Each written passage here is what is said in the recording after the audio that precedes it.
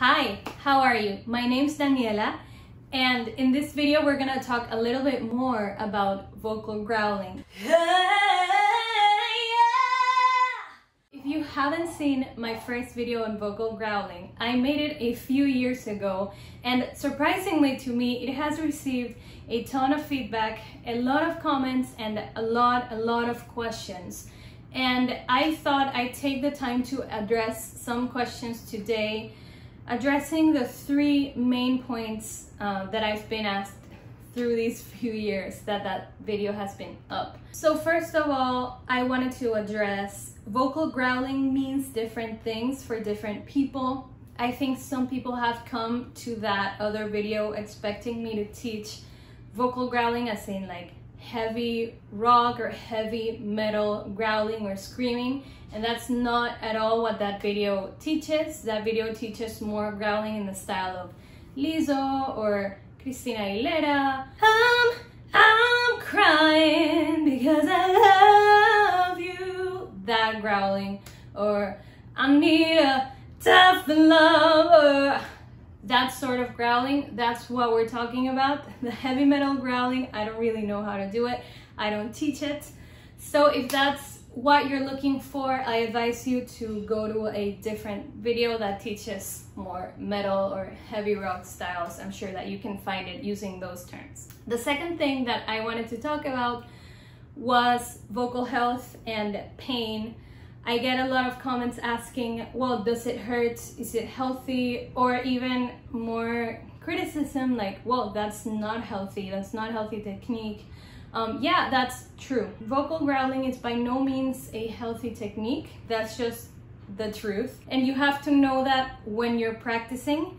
Be very vigilant of your own voice, how it sounds, how it feels, if it starts to get tired, if it starts to get swollen.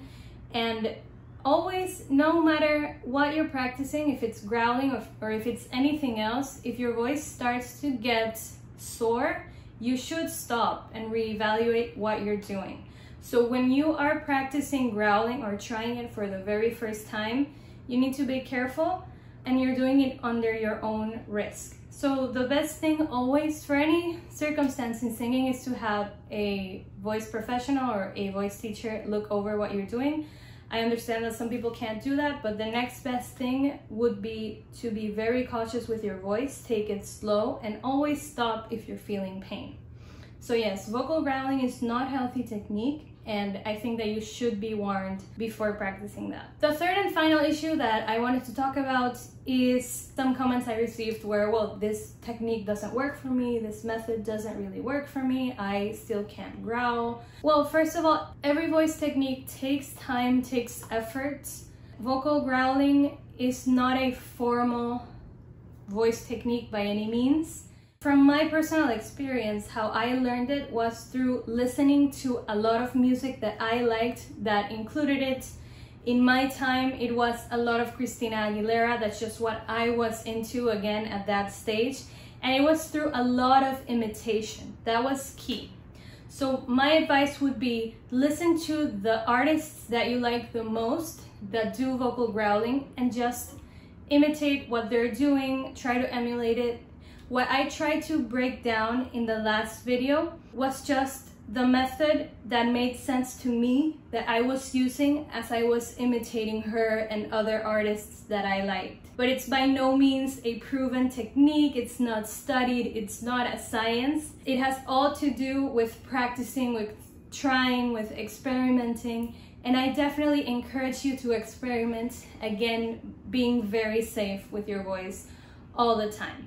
So guys, that's it for today. I hope that this was helpful. I hope that it cleared some of your doubts. And if you liked it, feel free to like this video and to subscribe for more voice videos. Feel free to let me know what other topic you'd like me to address in a next video. I'll see you in the next one. Bye.